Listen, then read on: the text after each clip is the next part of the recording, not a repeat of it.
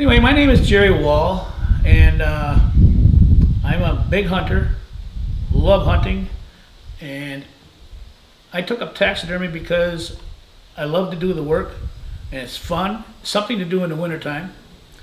So if you have an animal that you have shot, say in Africa, like these are, you can have your taxidermist, or the taxidermist can get with Alumilite and keep your skull that you had from the animal. Like these skulls here, this is a kudu, and this is the skull cap that was made by Alumilite. This is the skull now that I can still use after I mount the animal, so it can be shown along with the animal. So instead of destroying it, you still have the part that you can, the skull that you can put underneath. These are the molds that they use to pour that chemical in to make your skull cap. So this is a good way of still preserving your skulls and showing your skulls along with your mounted animal. We want to show you two different ways on how we helped Jerry make these skull caps. First was a smaller animal, where we were able to make a block mold by simply claying up the bottom, sealing the horns and the skull, making a conformed mold box to the shape of the horns to minimize on the silicone that was required to make it. Then simply mixing and pouring the rubber over the skull. Once the silicone cures, remove the mold box, remove the original, clean out the Vaseline that we used to seal the skull, mix up some RC3 and slowly pour it into the mold. The RC3 will start to cure within 2 to 3 minutes and be ready to demold within 10. Once demolded, you have an exact replica of the skull cap and you're ready to mount your horns. When we look at doing a larger skull where it would not be efficient to make a block mold, we're going to walk you through the process on how to paint the silicone on and then utilizing a mother mold to support the bladder mold.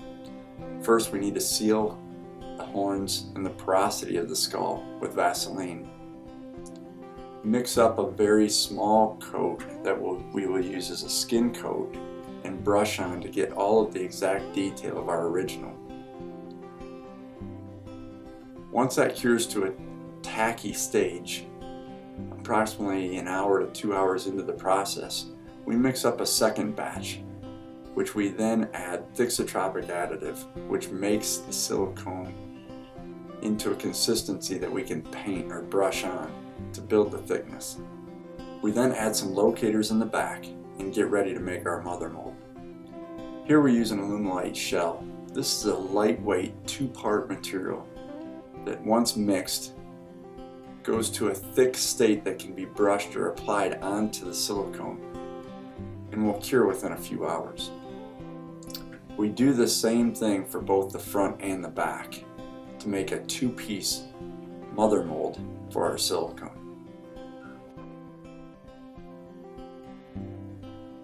Once the shell cures, we remove the mother mold, demold the silicone, and place it back into the mother mold to get ready to pour. To cast a piece, we're going to use the Ultralight 400. This helps when pouring bigger volume pieces because it's highly filled with microballoons. When you open the containers, the microballoons settle or float to the top. You'll need to mix those in thoroughly before measuring out your A side and your B side prior to mixing and casting.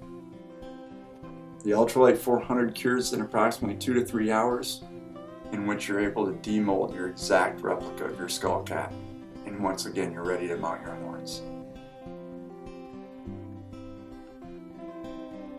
Here we've used Alumilite's RC3, Shell, High Strength 2, and Ultralight 400 for making skull caps. But taxidermy applications can use any of these, and also Alumilite's rigid foams as well as flexible foams, as well as the Flex series to make flexible soft tissue, ears, noses, and that for different taxidermy applications. If you have questions on any of the materials for taxidermy applications, please give us a call. We'd be more than happy to help you out.